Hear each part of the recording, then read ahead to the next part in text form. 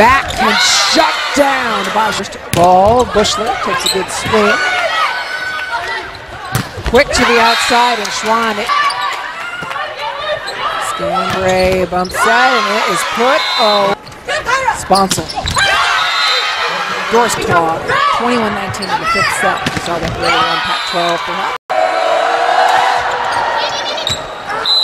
Right on the back. Dug by Jones.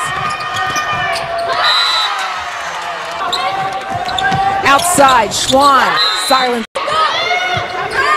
Tanner's delivery so rock solid. Wow. Yeah, she's joining us.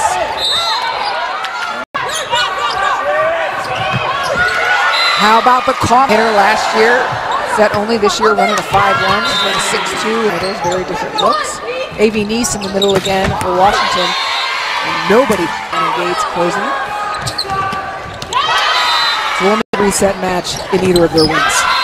On the other side for UCLA, a similar situation last week. They got pushed hard by Hills in this match. She averages 3 a set. She's hitting negative numbers. It's going to end on the outside. Schwann answers back.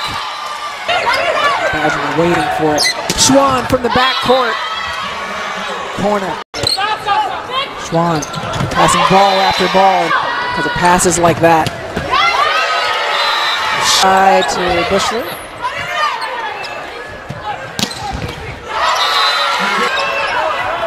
Schwann again. Bushler one-handed dig, but Washington will take set number 3.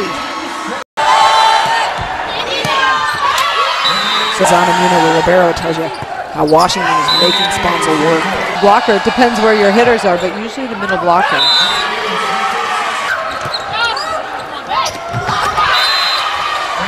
Muno knows she's going to handle that second ball. The block of A.V. Neese and Bailey Tanner, and never playing for the Bruins. She's a freshman. The block, Bailey Tanner closing the...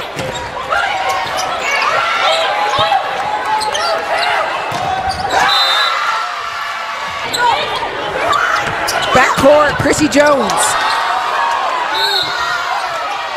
And Jones with the kill from the backcourt. Washington takes the match in 4 over UCLA.